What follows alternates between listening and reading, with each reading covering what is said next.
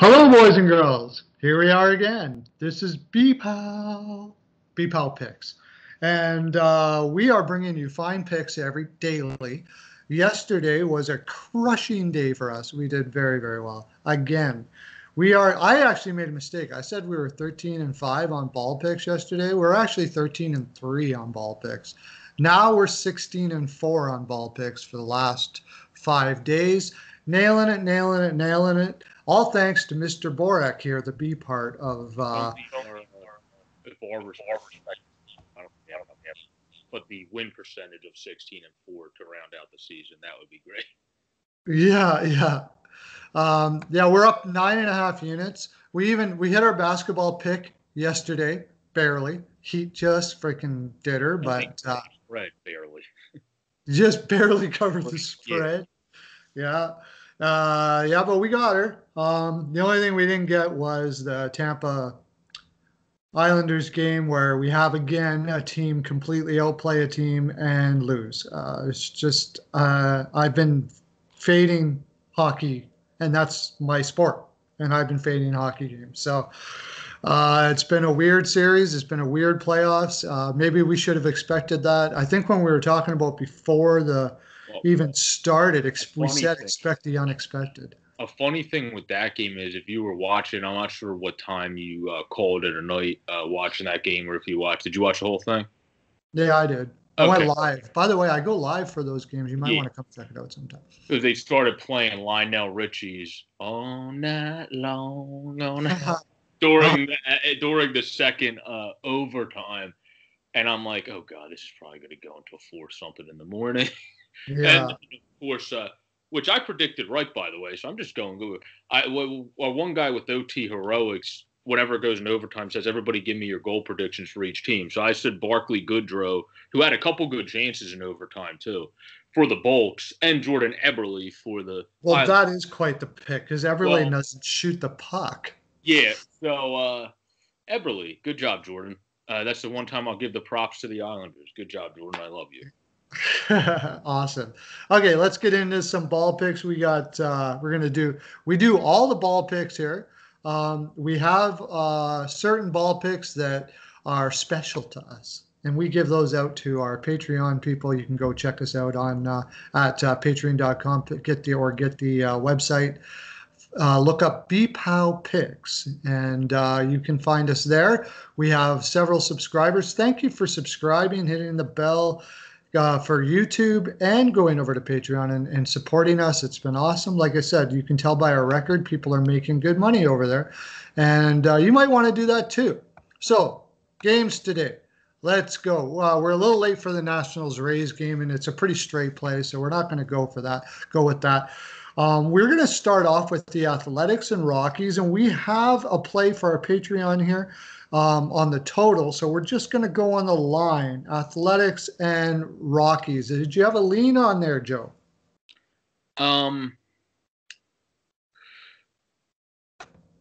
Well, you mean like on the total runs for the game? No, on because we already did. You have I put in. Well, you had it ML. Sorry, the opposite. Do you have a lean on the total? I forgot about that. We had a lean. It was. It was that. Yeah, right. I mean, Fires is a guy that's been struggling this year, but also last start he pitched pretty good against Texas, and obviously the Rockies are better than the Rangers, but they are a team that hasn't found their full stride yet. They've been better recently. Fires gave up 3 and then 5. German Marquez, in his last couple of starts, has given up 2 and 2 against both LA teams before that, and then struggled against San Diego. Or he struggled against San Diego and then gave up 2 and 2 to both LA teams. I mean, so I said that backwards at first. So he's been looking pretty good. I would say, especially with the oddities of this year and the fact that the A's just like winning with Fires on the mound, it's going to probably be an under, because I think this is just going to be one of those Fires has looked when you watch him like he's kind of getting it back a little bit, but not fully. That's why he gave up like 3 runs, and then so in his last 3 starts. So it seems like he's figuring it out again. Where Marquez definitely, when you look at him, seems like he's starting to get his confidence back.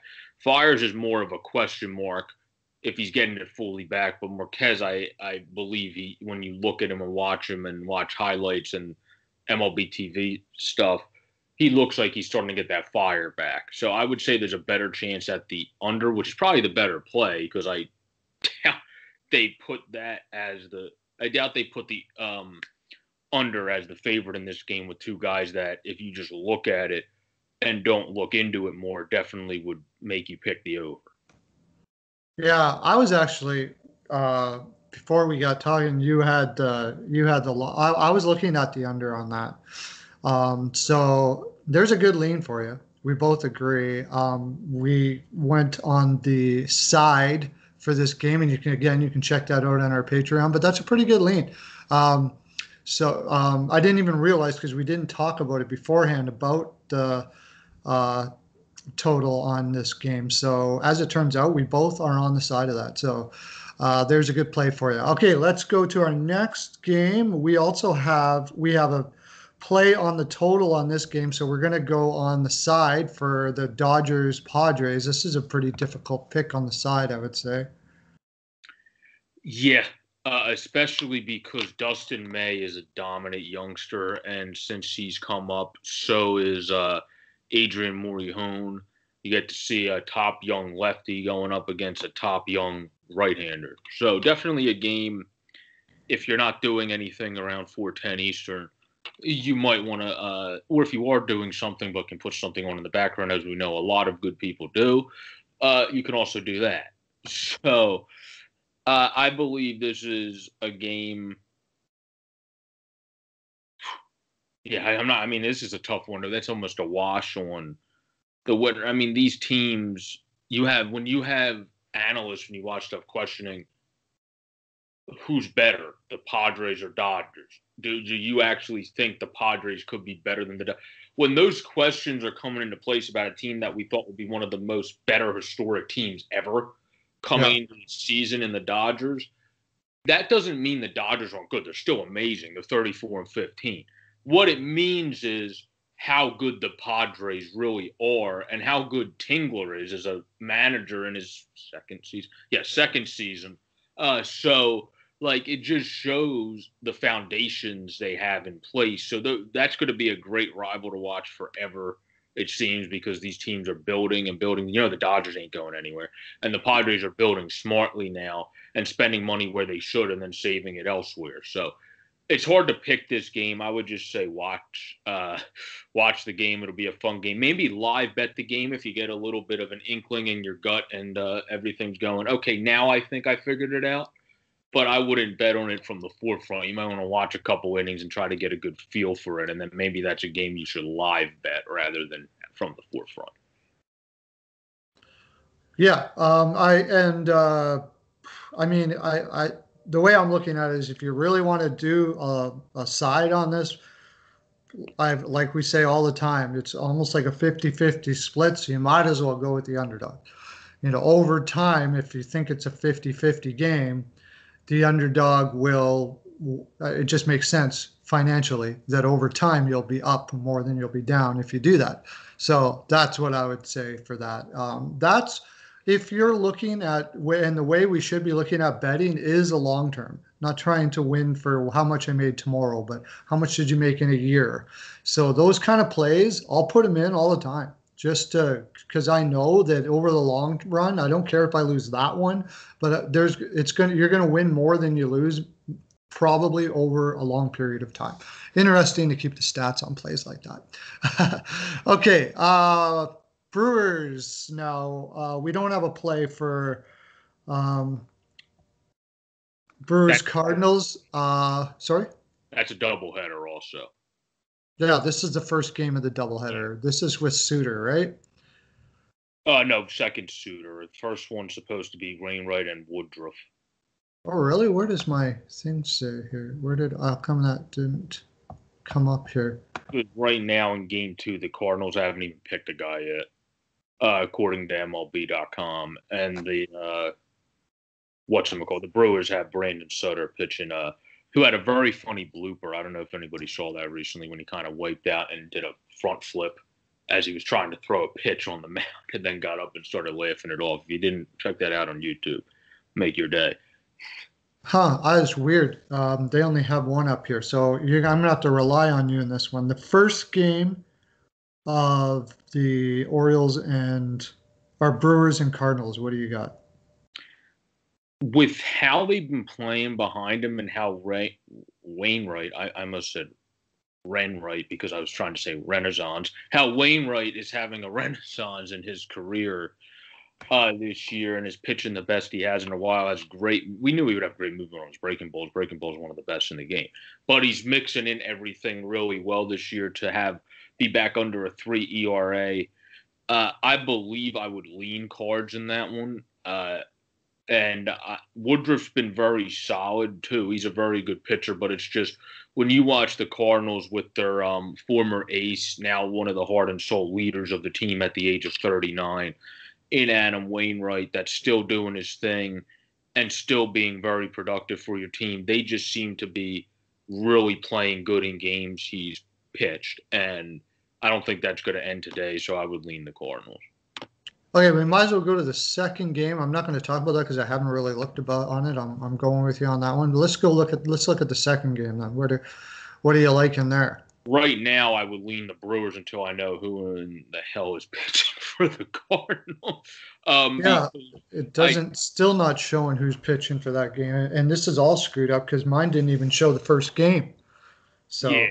So I do like Suter because he's pitched out of the pen a lot more recently as a former starting pitcher, but he's also a guy that has pitched 3 innings at a time, so he could give you a couple good innings. The Brewers then would have to piggyback one of their other young arms that has experience starting or just go with their best relievers. But right now, because of my like for Suter, I would lean the Brewers, but I would say stay tuned because I'll probably post something on the Patreon page that I can to kind of say, okay, this is how this is now, because now we know who's pitching for the Cardinals. So let's hope that the Cards put a dud in there because you're getting pretty good juice. That would be a good time. I guess if you want to take a chance on it, you could go with it now, but we don't recommend that sort of activity here at Bpow Picks. But yeah, you can, again, if you're a Patreon member, you get that fine information later on in the day and stuff like that over there. Okay, so we are going to go Pirates and Reds now. Pretty tough game to say anything about, really, isn't it? I would lean the Reds because they're playing better baseball. Like I kind of said yesterday, they dug themselves into so deep of a grave. Now they're slowly looking better and getting out of it. Hopefully for them and their fans, it's not too little too late because they're now only 2 games below 500. They also are on a 4-game winning streak. So the fact that Castile, who's also a very good high-energy pitchers pitching, and Brubaker, who hasn't been able to fully figure it out and is really kind of more of a 4 or 5 if he can figure it out type pitcher, where Castile's a top 2 in your staff. Yeah. I would lean to the Reds in this one. Yeah, maybe. I don't know if you're getting all that much juice on that game anyways. No, not because the Pirates are terrible. I can't imagine them giving the Pirates the favorite when they have Brubaker. Well, not getting a favorite, but I don't like you might get not bad because the Reds sort of struggling. I haven't looked it up. Last I saw, I think it was 1.64 or something like that, which in the American dog pick. What's that? That might be another definition of a dog pick, depending what the odds are against Pittsburgh. On mine, it's it's probably a definition of a dog pick. They're minus 263 if you look at it that way. So yeah, so if you just want to throw, that might be better to throw into a parlay if you're trying to do parlays. Yeah, that's what I mean. You're not getting much juice, so throw it to juice up your parlay or something like that. It's not a bad play. Total If the Pirates could actually hit a ball, it might not be a bad over there, but really, it's so inconsistent with the Pirates what they can do. So I would probably fade. Trust me, the guy I know that's a Pirates fan, if you ever bet on Pittsburgh, he basically pulls a Nick Wright. And it's like, what the hell's wrong with you, man? Like, so, Okay, next game we have a play on for our Patreon people, so we have on the total. So we're on the side for Red Sox and Marlins. well, Boston won yesterday, like I thought they would with Hoke. I like him as a pitcher. He also donated $700 to a charity. Great guy. Pretty cool. Um, Yeah. so with Kick him, which is a very interesting name and annoying to say it, but we'll kick him on the. He's been a journeyman his whole career, mainly in the minors. He's 31 years of age, doesn't have much major league experience. Going up against a guy in Trevor Rogers, who's supposed to be a solid pitcher for the Marlins. He's a former first rounder, 13th overall pick. He just hasn't fully honed it in by any stretch of the imagination yet. He really struggled against the Phillies and pitched a decent game against Tampa after pitching a pretty good game against the Mets. So I would definitely lean towards the fish in that one because Boston very rarely wins back-to-back games this year. And two, with a journeyman 31-year-old that's been a career minor leaguer, I don't think that's going to give you the energy momentum boost I said Boston usually needs to win games. That would be more Rodgers if he comes in and pitches like he did against the Rays and against the Mets, would be giving the Marlins that boost, not the other way around. So that's Right. what I mean to the fish there. Yeah, I would not a bad play actually. I think I don't think you're getting bad juice on that game actually either. So uh, it's not my favorite, but I would definitely consider it. Throw a tiny bit on it. What the heck? Um, okay, so our next game, I got all turned around here because we did Ranger. Are we doing Rangers Astros now? No, sorry, we're not. We're doing Mets Phillies again. Mets Phillies again. The series is going on forever. Um, Mets and Phillies, you probably have a good chance. The only risk you would have putting in under is one, depending how low the under is coming in at. But you do got Jacob deGrom going against his former good buddy, coming off of that fingernail issue in Zach Wheeler. So probably have a pretty good chance as an under when you have a 4-1 guy with a 1.67 and a 4-0 guy with a 2.47 ERA. Excuse me. So I would say an under in terms of who's going to win that game. With those two guys on the mound, that's almost a wash. So I don't know if I would with that I would say, like Pirlo said before, you're probably better off going with who's not favorited, because at least you can make money on that. Because those two guys going up against DeGrom's pitching for another Cy Young again. I don't know how many guys have won it 3 years in a row, or if that's happened. So that will be interesting.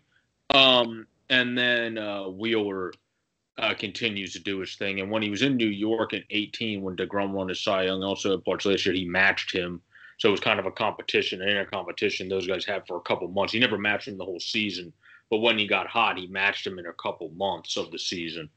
So I would think that's going to keep flowing now on the opposition even more so. So I would say you have a good chance at the under for sure.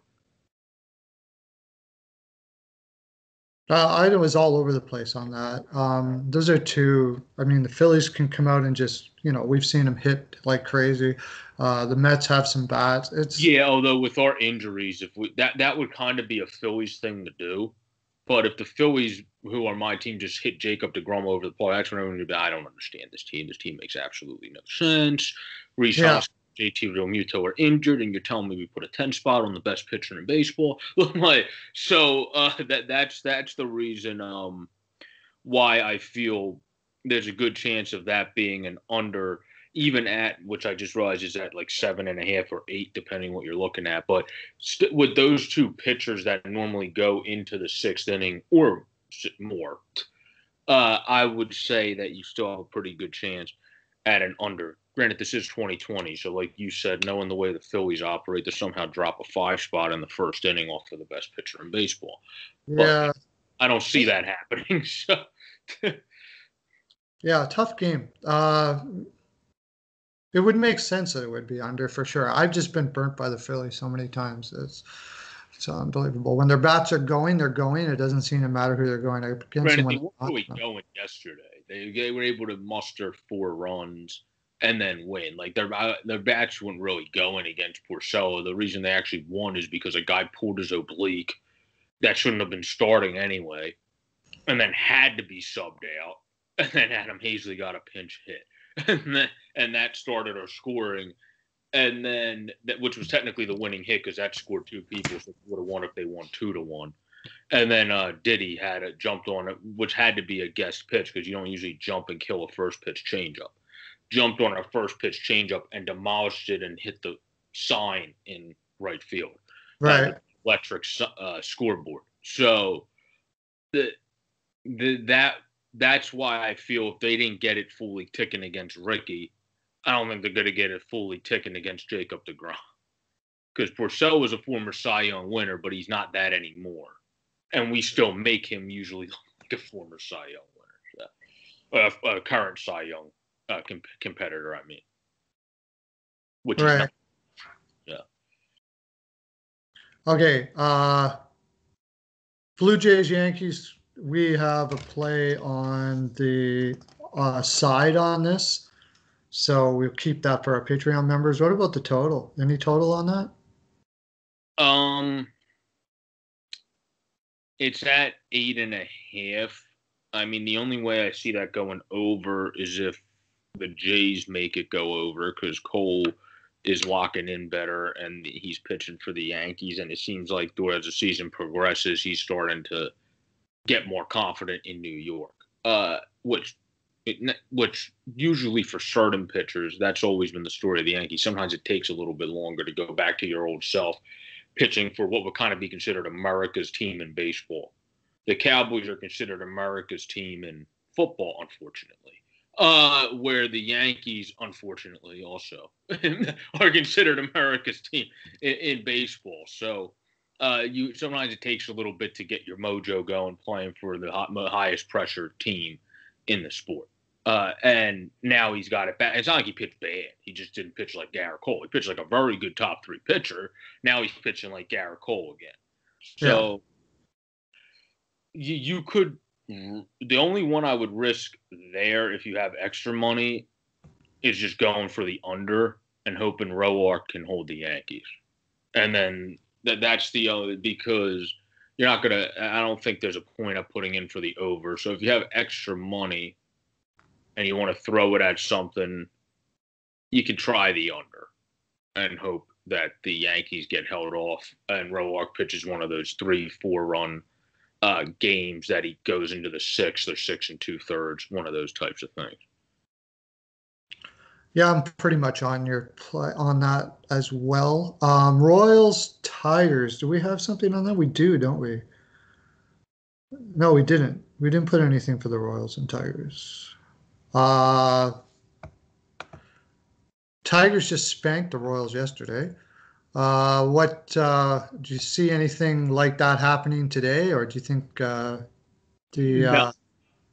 Royals will come back on this one? I don't see Kansas City getting killed again because Singer, who's been a pretty good, he's getting more and more confident. He destroyed the Indians. And Scooble's been a lot better recently. He's a guy that when you're obviously, as we know, in a shorter season and when you don't start the season and you're a young guy that comes in eventually, if you have 1 or 2 bad games, you're already screwed. So he's looked a lot better recently. He definitely is not pitching like a 7/7 ERA pitcher. That's because his ERA got screwed by a couple outings. Yeah. And he has to bring it back down because this is a 60-game season. You don't have the overabundancy amount of time there. But and he's only pitched in 5 games. So he's in the process of bringing that back down.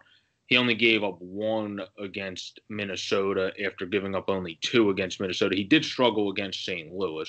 So he's now, I believe this is a game that's going to be, again, 2 young pitchers that are going to be fun to watch for years to come.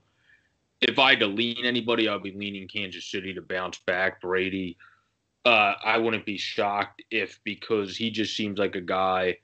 One, he has the bounce back spunk just like Scooble has, who started off a little slow and then immediately started having a couple good starts. Or when he has a bad start, he's like, okay, I got this. I'm not fazed by that bad start. Just get him next time, and whoever the next opponent is. And that was 8 scoreless innings against the Indians. So the Indians are definitely better than the Tigers. So I would say that he's going to pitch good again. Scuba will also pitch good, in my opinion, but because of the energy when Singer's pitching good, like I was saying to you beforehand, when he's going like he did against the Indians, it's almost like you're watching like a Hall of Famer. Like it's a guy that you know, like Garrett Cole. Like you just know in the first couple innings with Brady Singer, the way he pitches, the way he can higher his speed on some pitches, kind of take off a little bit on others and locate and have a good breaking ball. He's one of those pitchers, if he's on, in the first 2 innings, that team's screwed. And I have a feeling that's going to be how he is coming off of that, his best start of his career against the Indians. That's why I would lean towards the Royals. Right. Okay. And I agree with you. I think the Royals. Yeah.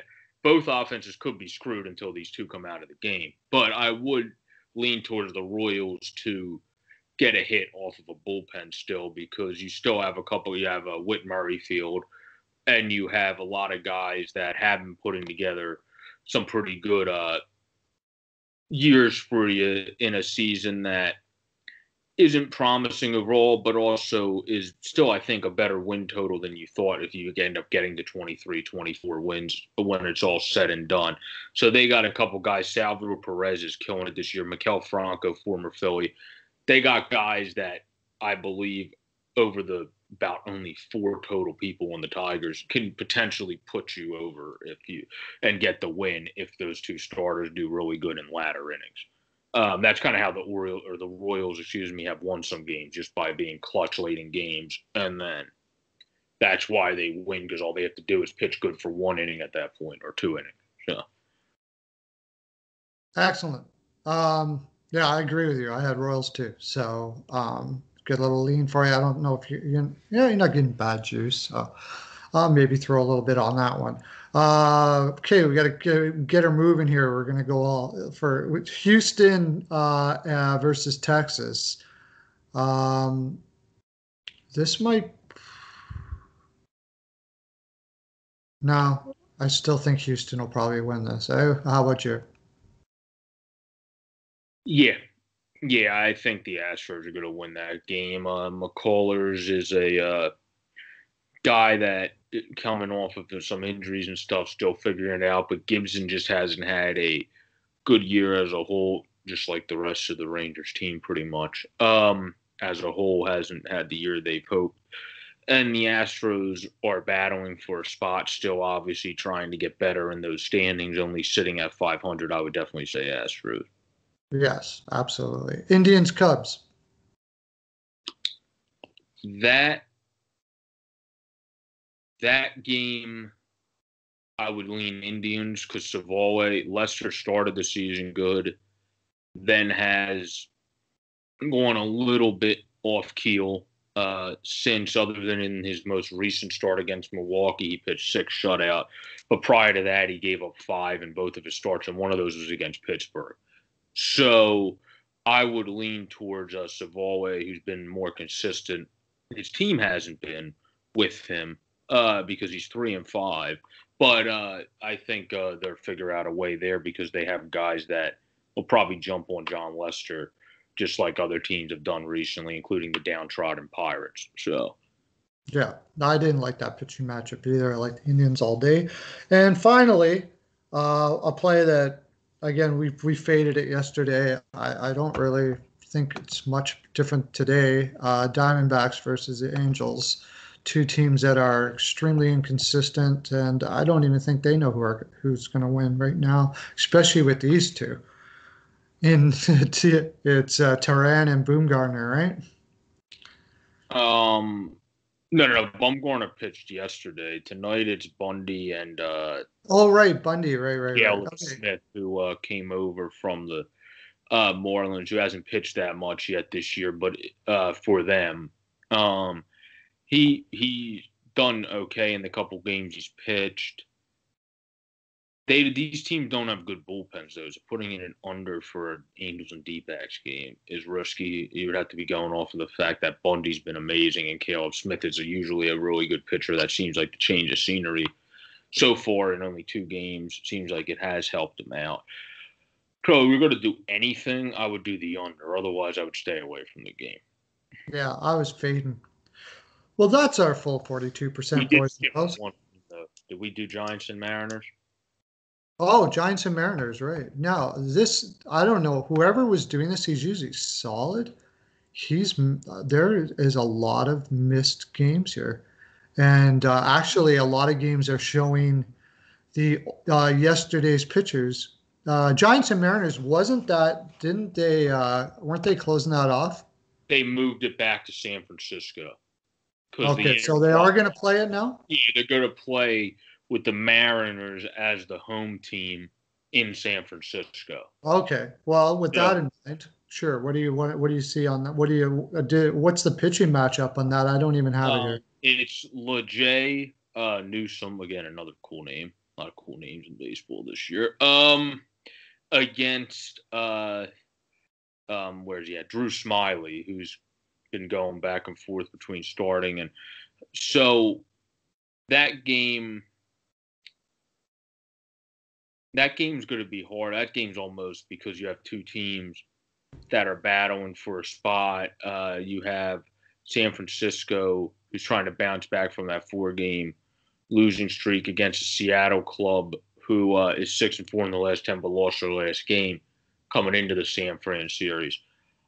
I would lean because of how Smiley's been doing wherever they placed him to the Giants because I don't think they're going to lose 4 straight, especially when they know they're still in that final playoff spot right now.